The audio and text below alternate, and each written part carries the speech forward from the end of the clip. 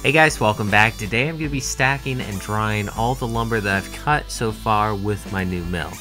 Now in the last two videos you've seen me get the new mill, set it up and do the first test run, and then in the second video I showed cutting pretty much the max size log that you can cut on this mill and pretty much showing how I did that. Now I'm going to be stacking all of this. This is only about 3.5 hours of running the machine, and the stack of wood is huge. I can't believe how much I've cut just from a few logs on this mill. It's definitely going to be paying for itself in no time if I keep this up.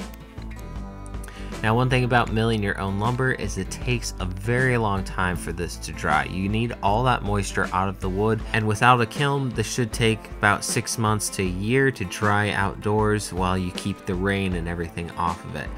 Now, where I'm at in southeast United States, termites and ants are horrible. They will get into the wood and destroy it, so you gotta keep it up off of the ground and you gotta keep it dry.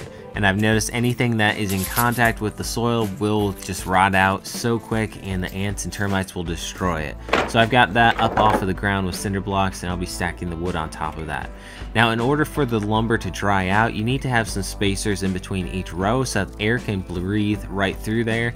If not, it's not going to have enough airflow. It's just going to hold in all that moisture and end up rotting. So I'm going to be ripping this scrap wood down to about 1/4 of an inch thick and using that to add some airflow through this lumber pile. I'm going to speed through stacking this pretty quickly.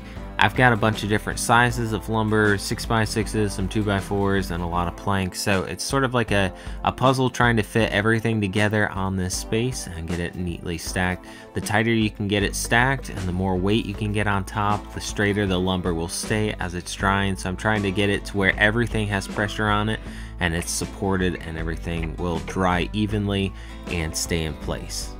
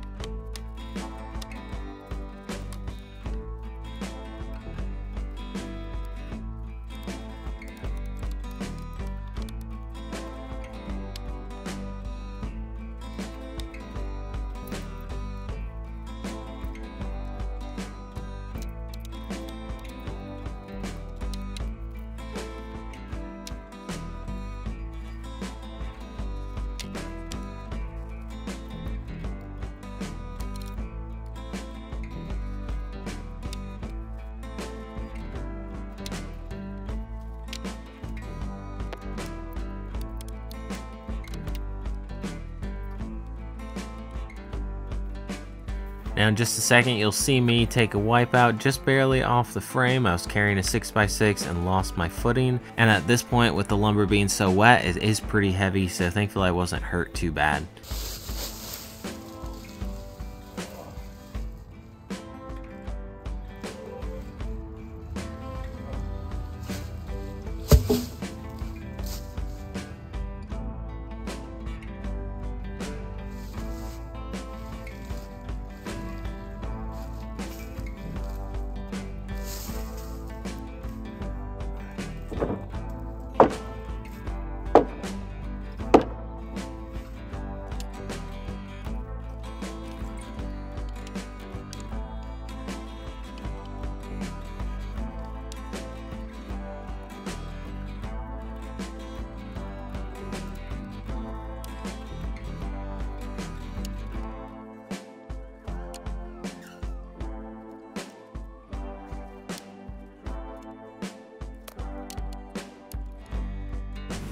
Alright, so here's the final stack of lumber. This was 2 10-foot long logs and then 2 8-foot long.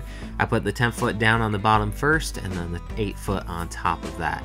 So I'm really excited to get using this in about 6 to 10 months hopefully. I'll check on this and give you guys an update and hopefully be able to start using this lumber and make it useful. Now in the meantime, I've got a lot more wood that I want to start milling, so I have a variety of different types. Now I'm going to put a ratchet strap around the front and back end of that top pile to tighten down and hold everything together. You've probably seen this at lumber mills or lumber yards.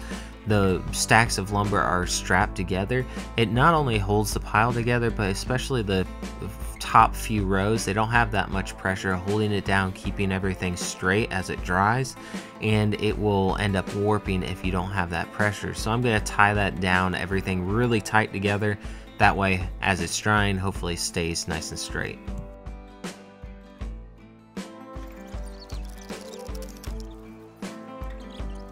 Now I'm a little worried about all the bugs getting in here and messing up the lumber, so I'm going to use some spray and go around this. This is just home defense. It's safe for your home. I'm going to spray this down along the bottom of the pile and try to keep anything from crawling up in there. I don't believe this protects specifically against termites, but it definitely kills spiders, ants, roaches, different things like that. So I'm going to see if that helps at all. Now lastly, I'm going to put a nice big tarp over top of this. I've already put in about 6 metal stakes, 1 at each corner and then 1 on either side of the pile. I'm just going to put rubber bungees holding that down onto the ground, and then I'm going to put a few pieces of scrap wood on top just to hold that in place. I don't think this is going to go anywhere, but because it's pulled out away from the pile, it has plenty of air. As the wind blows under here, you can easily feel a breeze. So the goal with this is to allow plenty of airflow through here, but also keep any moisture and rain off of the pile while it's drying. Thanks so much for watching, guys. I hope you found this one helpful, and if you liked it, don't forget to hit that like button down below and subscribe to the channel if you have not already. Don't forget to check out my other mill videos right here on the screen. Thanks, guys. I'll see you in the next one.